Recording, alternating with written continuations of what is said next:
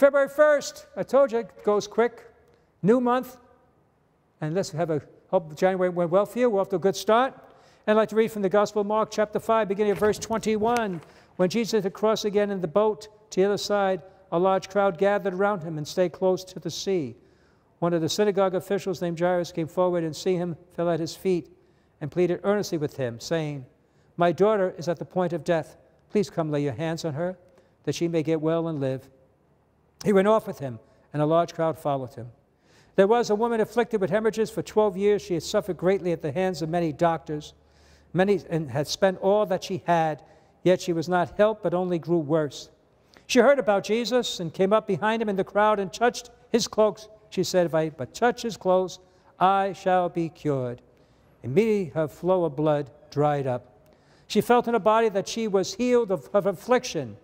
She was aware at once that power had gone out. Jesus, aware at once that power had gone out of him, turned around in the crowd and asked, "Who touched my clothes?" But his disciples said to him, "You see how the crowd is pressing upon you, and yet you ask, 'Who touched me?'" He looked around to see who had done it. The woman, realizing what had happened to her, approached in fear, trembling. She fell down before Jesus. And Jesus told him the truth. He said to her, "Daughter, your faith has saved you. Go in peace and be cured of your affliction."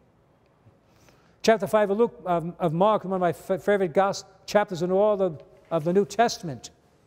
And especially in this particular one here, and we want to conclude with Jairus' daughter. By the way, she was raised from the dead, but this woman of great faith. And he said, "Who touched me?" The disciples said, "What, are you crazy? Me? Who touched you? Look at the crowd.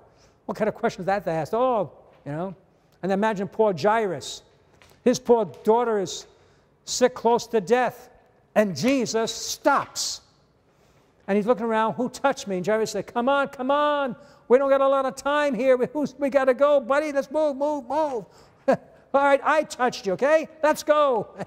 Poor Jairus is panicking. He's panicking.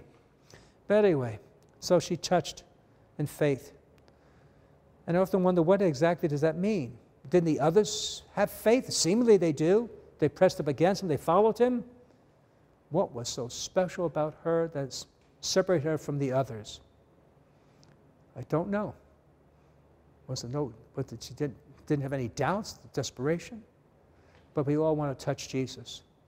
We all want to touch him. We want to reach out and have him hear our prayer. So we pray that we have that faith as woman of hemorrhage who was healed because of her faith. Lord, grant me just even a little bit of that faith, that I'd be willing to reach out to touch you to be cured. God bless you.